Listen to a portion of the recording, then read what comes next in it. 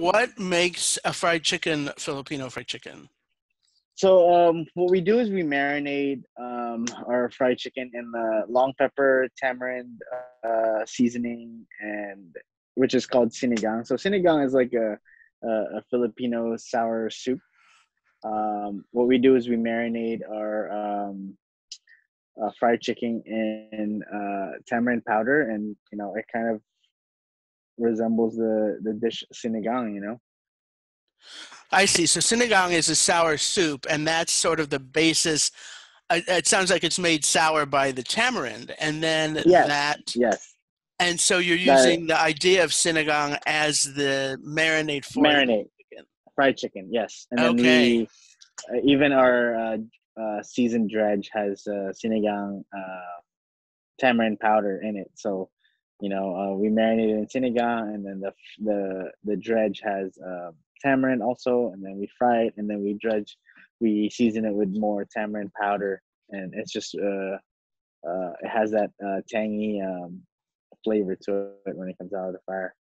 And so is this thigh or breast or the whole chicken, or what parts do you use? We do chicken wings, which is the whole wing tip, and chicken thighs. Great. So that it's bone-in fried chicken. Yes, bone-in fried chicken. I gotcha. And Yeah. what is Filipino spaghetti? Have you heard of so Filipino spaghetti is pretty much like a bolognese sauce, but it has sugar, so it's sweet, like sweet bolognese, and then it has red hot dogs, like which is Filipino hot dogs. So that's what makes Filipino spaghetti. It's Filipino spaghetti is usually like a sweet red sauce with hot dogs and spaghetti. Yeah, Sounds which is fun. really fun. You can have it in Jollibee has the Filipino style spaghetti. So It sounds sort of like an ultimate type of comfort food, starchy and it sweet. is, yes, definitely hits the spot. Like if you're drinking, from the previous night, I think it's a perfect hangover food type. Like fried chicken and spaghetti. You can't go wrong with that. So Pogiboy is going to have the fried chicken. It's going to have the spaghetti. What else is it going to have? Um, right now we have the burgers. We have a tocino burger, which is like a sweet ground pork, vinegar. So pretty much tocino is kind of like a sweet um, pork dish of the Philippines. So what we do is we marinate some pork shoulder in vinegar, black pepper, garlic, brown sugar, and then we grind it and turn it into a patty, and then we turn it into a burger, like a tocino burger. So it's a pork burger. That's not tocino on top of a burger. The tocino is the burger. Yeah, Okay. yeah, tocino. Yeah, we grind the tocino into a patty, and then we serve it with the grilled pineapple and achara, which is Filipino pickles, um, and our buns, with the secret sauce. What's the secret sauce like? I'm not asking you to give any secrets away. Oh no. We just called it the secret sauce because how McDonald's has their own secret sauce Yep. version. So ours is mayo based. Has cornichons, chili vinegar. Because usually when you eat tocino, you kind of dip it in some kind of sort of chili vinegar. So that's what it is. I gotcha. Sort of like a Um, spicy tartar sauce. yes, basically yes, spicy tartar sauce, but it's red because we add Oh, banana ketchup to it too. that sounds great. So, Yeah. so before Pogiboy, tell our audience about your background. What were you doing before? So I've been a chef in DC for a long time. About 7 years now. Before Pogiboy, I was working with Chef Eric Bruner Yang at ABC Pony. I opened that place up, and previous to that, I was working with Chef Cahill Armstrong. I was a chef at Restaurant Eve for 2.5 years, and I was the chef at Kaliwa at the Wharf for 2 years. So, yeah.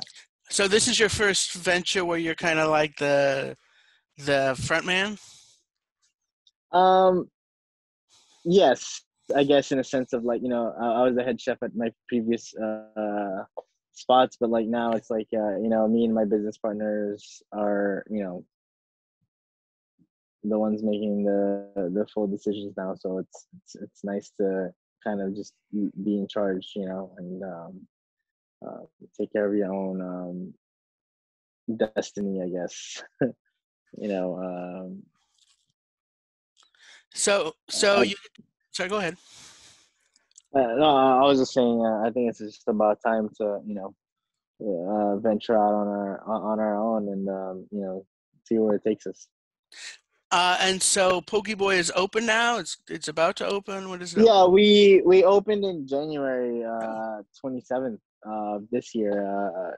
It was a really interesting time for us because of the pandemic, and we kind of saw it as an opportunity to cook Filipino food, and within the situation that we're given. So I think the fast food Filipino fast casual concept was kind of the way to go about it. It gave us like I said, the opportunity to cook Filipino food, and um, it's what the city needed at the time. They just needed something quick and accessible, and it's good food. So that's the kind of route we wanted to take with this concept. and thanks to Tim Cunanan, DC is kind of the hotbed for Filipino cuisine. He kind of got the whole national movement going with Yeah, Bad Saint. yeah, yeah. It's funny because when Chef Tom uh first opened Bad Saint, I was his sous chef. Oh, okay. Yeah, so And I keep it's nice. mispronouncing his name. I call him Tim. I call him Oh, Tom. Tom. It's Tom Cunanan. Yes, Yeah, Tom. I should Yeah, know. it's nice to reunite with him. To be honest, with this project because he is kind of like my big brother. Um, he he has a lot of influence in my cooking, and it's nice for us to reunite and kind of do this project together. It's fun, and it's nice to pick each other's brains a little bit. So your cooking background though isn't necessarily Filipino. You've cooked all kinds of food. Yeah, but I really love Filipino food. I like cooking my heritage. My future project would be Filipino food. Like I'd want to cook Filipino food just moving forward. I want it to be like a staple, and um, just want to educate people more about it, and what it's about, and kind of like what Chef Tom did with for our food. I just kind of want to be that pioneer for it as well. And how's business been since January?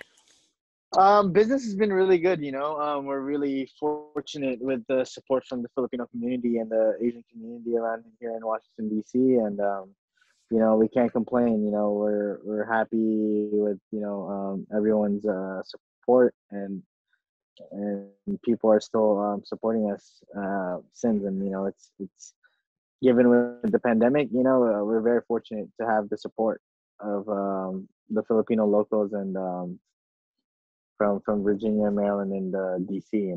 So we're pretty happy about that. So are a lot of your customers Filipino? Majority of them, yes, majority of them are Filipino families. Especially on the weekends, we see a lot more of those local Filipinos driving in, bringing in their family to eat. Um, During the weekdays, it's a majority of the clientele from the downtown area because we're in the downtown area. Um, you know, it's nice to see a diverse group of people walking in. To be honest, So you've only been open 2 months, but do you guys have plans to expand to make this a big national we chain? are we are working towards expansion. Hopefully by the end of 2021. We want to create like a Pogi brand, which is just uh like a fast casual Filipino concept. That just you know for a second location, I think we're looking towards going Annandale area. So that's where we're at, to be honest. That's Virginia, right?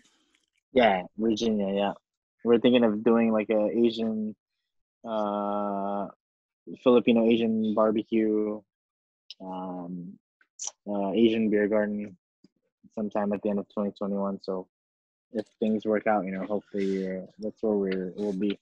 That's exciting. So, are you going to call that Pogiboy 2, or are you going to like change it up and call it Pogi Oh, Q? Or yeah, exactly. We're calling it Pogi Q. It's like you're reading my head right now. I've That's I've uh, I've that's reported what on we're a call. Yeah, we're calling it Pogi Q. You got it on point, actually. I've reported on a restaurant before, so sometimes I have an idea what we're doing. Yeah. Though that was just lucky. And so what are your most popular items? I'm guessing the fried chicken, but I don't know. Maybe. Right now, for Pogiboy, the fried chicken is a popular seller. Um, we have this, like I said, the Tocino burger and the Eugene, which is like a Baltimore pit beef style sandwich. But we do like a beefsteak sauce, which is soy sauce, calamansi, onions. So it's like a traditional Filipino dish, that we turn into a pit beef sandwich with the onion bun, horseradish, burnt onion, horseradish sauce. You know, yeah. And the And Filipino spaghetti is also a popular item. and why is it called the Eugene? It's named after Chef Tom's late brother. Ah, His brother passed away in November when before we started the concept, and it was the pit beef sandwich was one of the sandwiches that they had together. So it was an homage to his late brother.